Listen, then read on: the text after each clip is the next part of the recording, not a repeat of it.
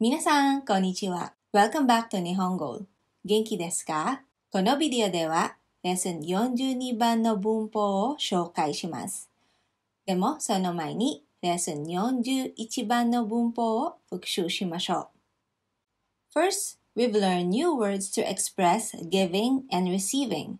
For giving, we've learned words such as やります and 差し上げます。And for receiving, we've learned いただきます and くださいます。Next, we've also learned using these words in order to express giving or receiving actions. The pattern is nani nani te, and then the words of receiving or giving. For example, if we want to say, I read a picture book to my son, we can say, 私は息子に絵本を読んでやりました or 読んであげました。Next, we've also learned how to express our requests politely, and this is by using the てくださいませんか? So, for example, if we want to say, I didn't hear it well. Can you kindly say it one more time? We can say, よく聞こえませんでしたが、もう一度言ってくださいませんか? And lastly, we've learned about the particle ni with a noun, which express or say that that noun is used as a memory of or as a token of something. So, for example, if we want to say that Mr. Fernandez gave this plate as a wedding gift, Fernandez さんが結婚のお祝いにこのお皿をくださいました。はい、大丈夫ですか? Before we begin, make sure to check out the vocabulary list for this lesson. If you find this videos helpful, please click like and subscribe.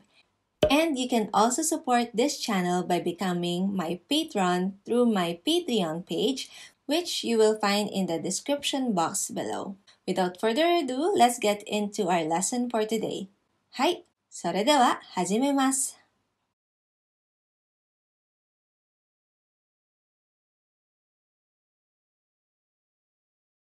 Here are the grammar points for today's lesson.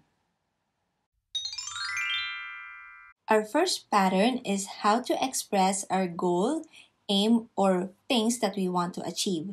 We've learned this before in lesson 36 by using nani nani yo ni. This time we will learn another way to express our goal by using nani nani tame ni.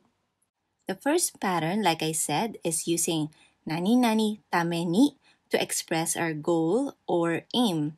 So this basically means in order to do verb. So the pattern is verb in its dictionary form followed by tame ni. Again, the verb here is volitional or it expresses will and then followed by the volitional sentence. So for example, I'm saving money in order to have my own shop. So the goal of the speaker here is to have his or her own shop. And in order to do that, he or she will save money. So let's form this sentence using the pattern tame ni. So our verb here is to have or mochimasu. 自分の店を持つ.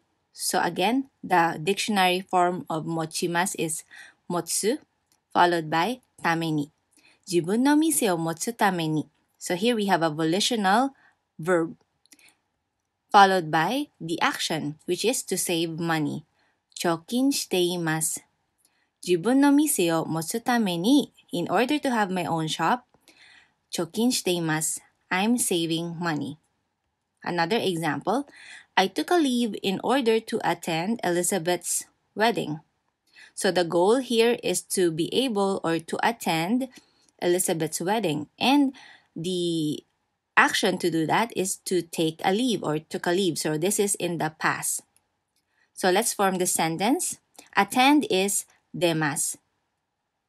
エリザベスさんの結婚式に出る。So 出ます becomes 出る followed by ために。エリザベスさんの結婚式に出るために in order to attend Elizabeth's wedding, I took a leave. 休みを取りました。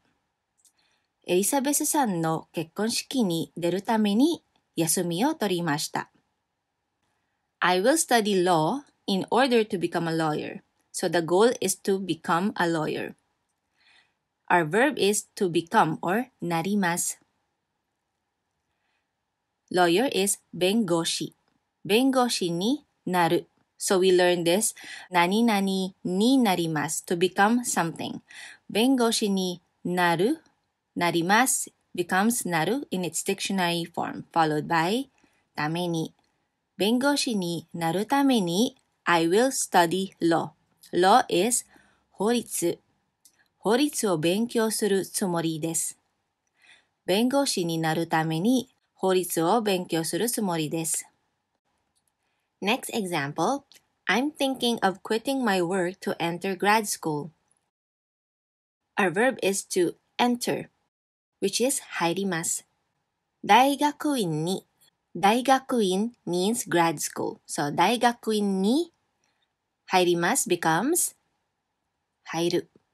大学院に入るために to enter or in order to enter grad school 会社を辞めようと思っています。大学院に入るために会社を辞めようと思っています。We can also use this pattern with a noun. So, for nouns, we add の followed by ために。noun のために。So, for. So, no means for. For the sake of or for the benefit of noun. Noun のために and then volitional sentence. For example, for the sake of my job or for my job, I'm taking Japanese lessons every week or once a week. So, we are doing the action for the benefit of the noun job. So, using the pattern, we say 仕事のために毎週日本語を習っています。仕事のために毎週日本語を習っています。Another example, I'm going to study in America for or for the sake of or for the benefit of learning international issues or international issues studies. International issues studies is 国際 is international 問題 problems の研究 so studies 国際問題の研究のためにアメリカへ留学します。国際問題の研究のためにアメリカへ留学します。I will buy an electronic dictionary for my Japanese studies. 日本語の勉強のために電子辞書を買うつもりです。日本語の勉強のために電子辞書を買うつもりです。I have to save a lot for my children's education. 子供の教育子供 is children or child. 教育 means education. 子供の教育のために I have to save a lot. たくさん貯金しなければなりません。子供の教育のためにたくさん貯金しなければなりません。So, like I said, we've already learned other expressions that expresses our goal or our aim, which is 何々ように. Okay, so remember that there are differences between the two. So the main difference is that for ために, the verb must be volitional, while for ように, the verb must be non-volitional or potential verbs. So again, volition or volitional verbs means that it expresses will or wish. Non-volition means that the action is beyond the speaker's control. So let's compare two sentences using ために and ように. So first one is, I am saving money in order to have my own shop. So we use this in the example above. So let's use this one more time. So again, the verb is to have 持ちます。自分の店を持つために貯金しています。We can also say this using yoni, but we have to change the verb in its non-volitional form. I am saving money, so hopefully I am able to have my own shop. So here, I am able to have means that it expresses state. So this is beyond the speaker's control. So he or she will do something, and hopefully this thing will happen. So that's the main difference between the two.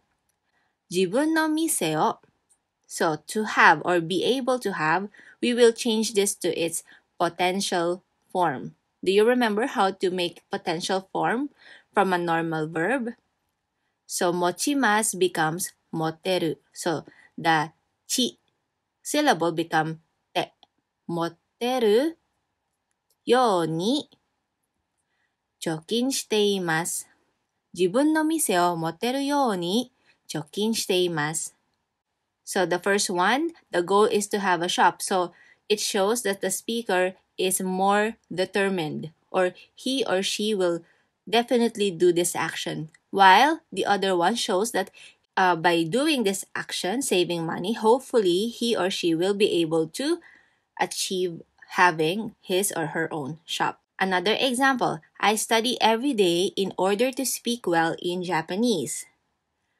Our verb is to speak, 話します。日本語で上手に So, 日本語で in Japanese 上手に well. 日本語で上手に話す speak ために日本語で上手に話すために in order to speak well in Japanese 毎日勉強しています。I study every day. 日本語で上手に話すために毎日勉強しています。On the other hand, if we want to use yoni, we can say, I study every day, so hopefully I can speak well in Japanese. 日本語で上手に The verb 話します becomes 話せる。話せる is the potential form of 話します。So we change she to se. 話せる。So 話せます。Dictionary form is 話せる。Followed by ように。日本語で上手に話せるように毎日勉強しています。So the verb なります or to become can be considered as volitional or non-volitional. So it can either be of the two. So you can use it with both ために and ように。So for example, I study law in order to become a lawyer. 弁護士になるために法律を勉強しています。This shows that the speaker has a stronger will or is more determined to reach this goal and is almost certain that this will happen. On the other hand, I study law, so hopefully I will become a lawyer. So here you can see that it is not as determined as the previous one or the tamini. So here the speaker is just wishing for something to happen. 弁護士になるように法律を勉強しています。弁護士になるように法律を勉強しています。Like I said, the speaker is being hopeful or wishing that this will happen. So let's summarize the differences between ために versus ように。The first one is that ために can be used with nouns, while ように cannot be used with nouns. So for example, 仕事のために毎週日本語を習っています。We cannot say this in ように。Another example is that ために uses volitional verbs. Volition expresses will. For example, 自分の店を持つために貯金しています。On the other hand, ように uses non-volitional verbs, meaning beyond the speaker's control. It also uses potential verbs and stative verbs. Stative verbs are verbs that expresses state. For example, わかります。わかります is to understand. 聞こえます is to hear. 見えます is to see. So for example, for non-volitional verbs, 届くように速達で出します。For it to arrive I will use special delivery. Or I will send it using special delivery. For potential verbs, 自分の店を持てる. So again, つ become て. 持てるように貯金しています. And for stative verbs, 見えるように so that I can see, 前に座ります. I will sit in front. Another main difference is that ために cannot be used with negatives, while ように can be used with negatives. So for example, 忘れます. So we want to say 忘れない not to forget. 忘れないようにメモします. 忘れないようにメモします. And lastly, when you use ために, the speaker expresses strong will or determination, as if the goal is definite or almost sure to happen. While in using ように, the speaker expresses hope that he or she will reach the goal by doing certain action. はい、it's quiz time. Please choose the correct answer. 答えを選んでください。漢字を何々ためにたくさん本を読みます。答えを選んでください。1番、覚う。2番、覚えます。3番、覚える。4番、覚えた。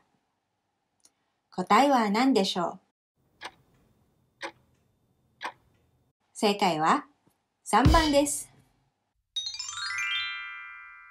Next pattern is again using particle ni to express a purpose for something. So here we will nominalize the verb, which we've learned in lesson 38. So do you remember? So we changed the verb into its dictionary form, add no to make it into a noun. So here we can use this pattern using the nominalized form of the verb or a noun. So the pattern is verb in its dictionary form followed by no. Again, to nominalize the verb, we change it to dictionary form and then we add no. Nominalize meaning to make it into a noun. So we attach ni to that and then it is usually followed by words such as skaimasu, to use, yaku ni tachimasu, be useful, jikan ga kakarimasu, take time, ii desu, good, benri desu, convenient, hitsuyou desu, necessary or required. For the purpose of verb. For example, the kettle is used for the purpose of boiling water. The verb is to boil or boiling. Change it into a noun. So the verb is wakashimasu.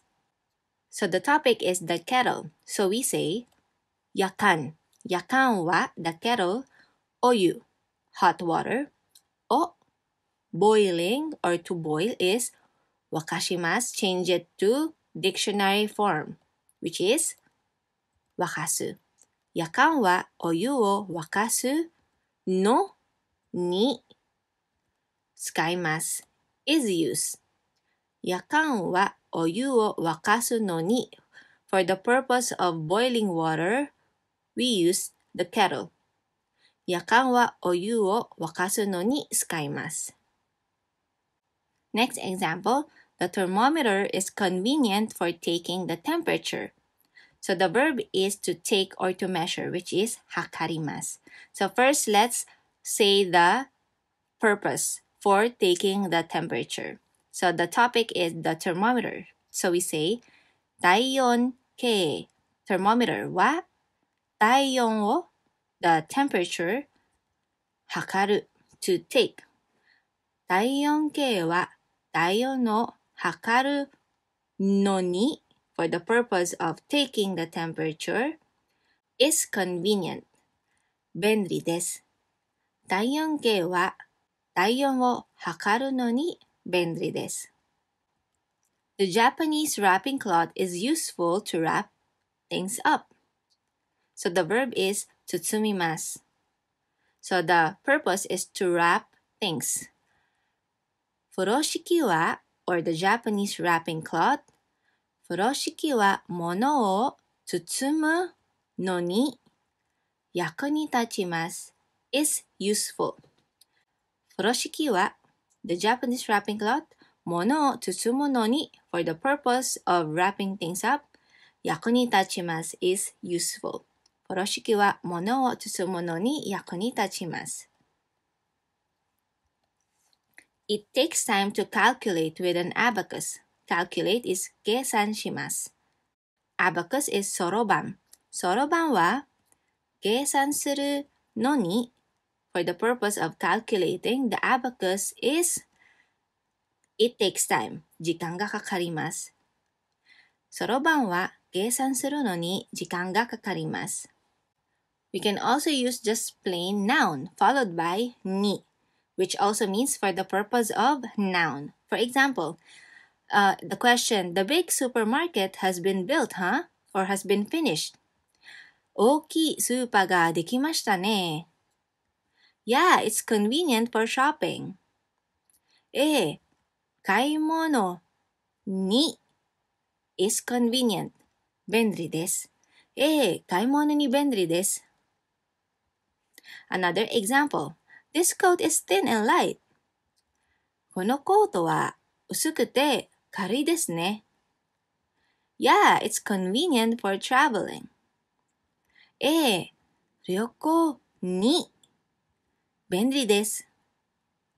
旅行に便利です。はい、質問、答えを選んでください。何々は書類を整理するのに使います。1番、線抜き。2番、缶切り。3番、風呂敷。4番、ファイル。答えは何でしょう？正解は4番です。Now, let's review one more time the expressions that we've learned for expressing purpose or goals or aim. So the first one is from lesson 13, which is verb remove mas followed by ni, and then the verbs ikimasu to go, kimasu to come, or kaerimasu to go home. So meaning go to do verb. So for example, アメリカへ勉強に So instead of saying 勉強します we remove the mas 勉強に行きます。アメリカへ勉強に行きます。I'm going to America to study. So the purpose is to study. Another one is from lesson 36, which is ように. Again, it uses non-volitional verb in its dictionary form, followed by ように. It can also be used with negatives verb or verb in ない form. For example, 届くように速達で出します。Hopefully, for it to arrive, I will send it via special delivery. And for this lesson, we've learned ために. Volitional verb in dictionary form or noun, no, followed by ために.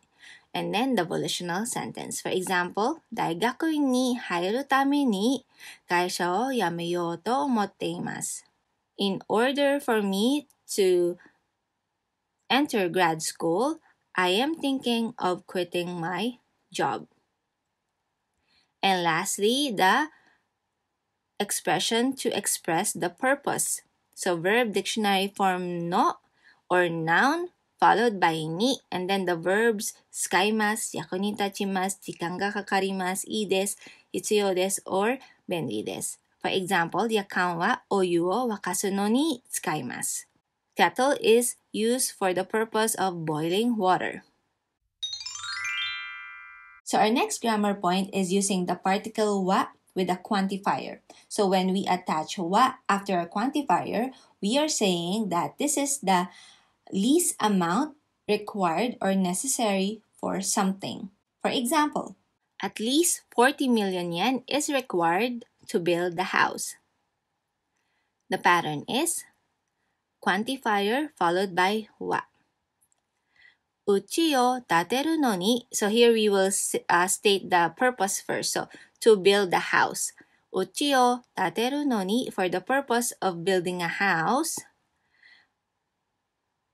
4000万円。4000 So 4,000. 4000万円は必要です is required. Meaning at least 40 million yen is required for the purpose of building a house. 家を建てるのに4000万円は必要です。It takes at least 3 years to learn 2,000 kanji. So, normally, a normal person would memorize 2,000 kanji in order to be able to read the newspaper. So, the purpose first is to learn 2,000 kanji. So, we say, 漢字を2000覚えるのに So, for the purpose of memorizing 2,000 kanji, it takes at least 3 years. 3年はかかります。かかります means to take time. 3年はかかります。It costs at least 200,000 yen a month to live alone in Tokyo. So, the purpose is to live alone in Tokyo. So, we say, 東京で一人で So, alone.